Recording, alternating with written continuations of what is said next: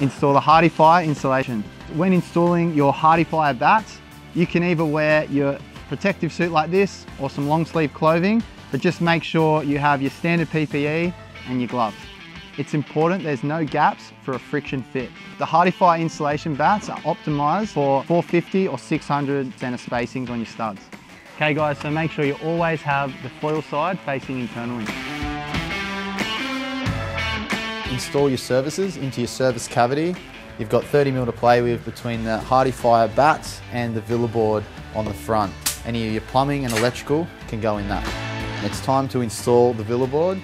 So 200mm center fixings all the way around your external edges, and then through the center studs, it's just 300mm centers. And a good little tip is to put Villaboard underneath so you get your 6mm gap on the slab edge, so you can use your fire rated caulking to fill the gap.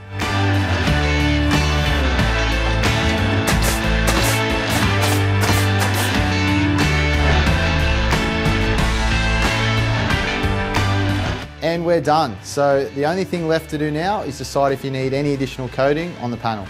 Thanks for watching this online demonstration. For further detailed information, please refer to the James Hardie ZEROLOT Wall System Design Guide.